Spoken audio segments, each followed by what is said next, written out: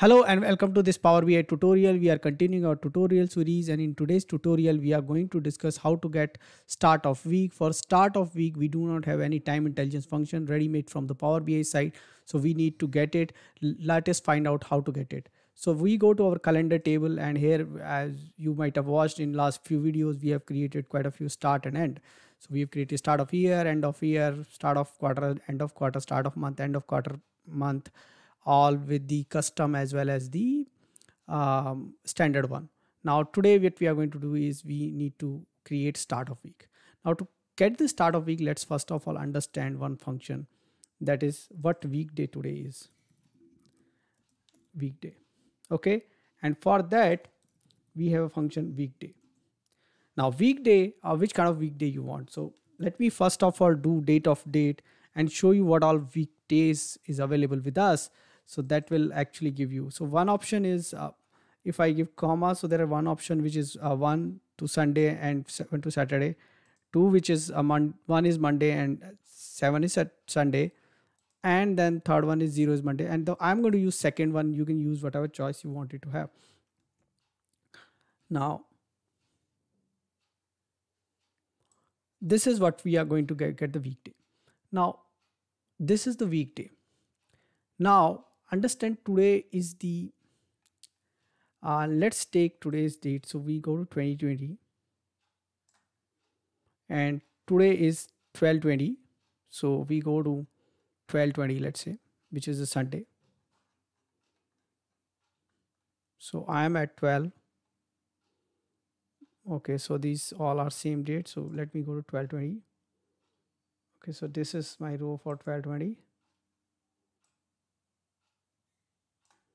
There's no way to select the row highlight, so let's scroll a bit. So today is going to show is 7. Okay, so 7 is the date which is there. Today is a Sunday. Now what does it mean? If I subtract 7 from today's date, it's going to take me to the last Sunday. But if I subtract 6, that is going to take me to last Monday, because when I subtract 7, it is exactly going to take me the last. So if what happened if I subtract from Saturday, if I subtract 6, is going to take me to Sunday.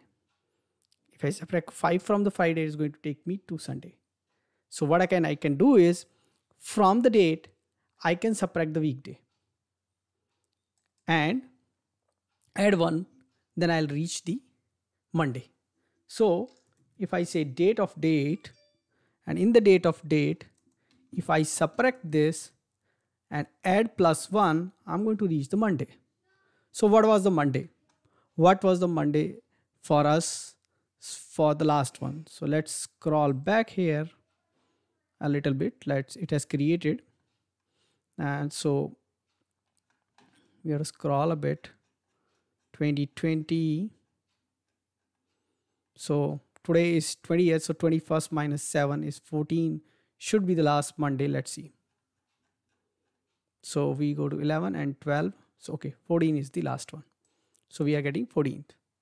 Now, so what we have done is here is we have taken a date. From the date we have subtracted the weekday and then added +1 to reach there.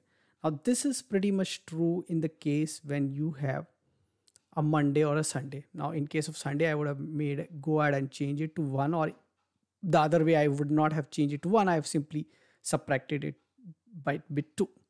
But there are cases when you will have Tuesday, Wednesday, Thursday and Friday as your week start. In those cases, you have to change the logic a bit. Now, before Wednesday what would happen, and after Wednesday what would happen, or before Tuesday what would happen, and after Tuesday what would happen. The logic will remain same, reaching out to that day. So like say I need to reach Tuesday.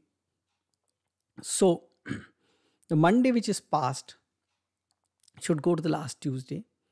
But because I am getting weekday from the Monday itself, it is part of this week, because that's weekday function is only by Monday to Sunday or by this one. So what I have done is I have a blog which gives you calculation for all 7 days. I will provide you link in the video So you can go ahead and try for all 7 days. Let us know if you find some other better ways to do that. Let us know what else you wanted to see in this series. Thanks for watching this video. Subscribe to our channel, press the bell icon so that we can get notification for new video. Thank you.